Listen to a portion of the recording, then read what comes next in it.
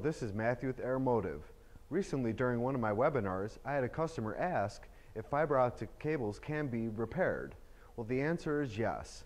According to ICAR, fiber optic cables can be repaired. So, today we're going to be speaking to you about repairing fiber optic cables.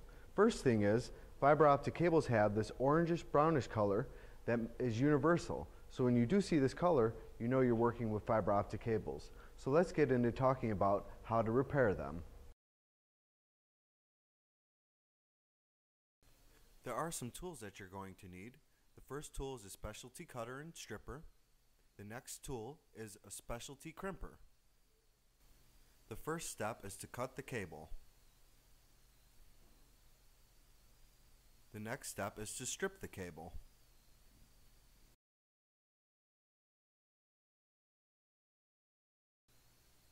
The next step is to cut the fiber. You're going to want to press down on the levers, and after you're done doing that, you're going to want to pull that little trigger right there. That's going to give you the nice cut on the fiber that you're looking for.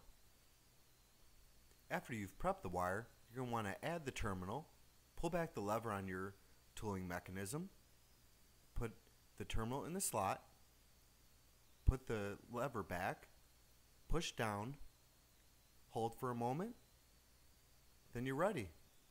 Now that you have that terminal crimped on the end of the fiber optic cable, you could run it through a one-way inline connector and complete the repair process.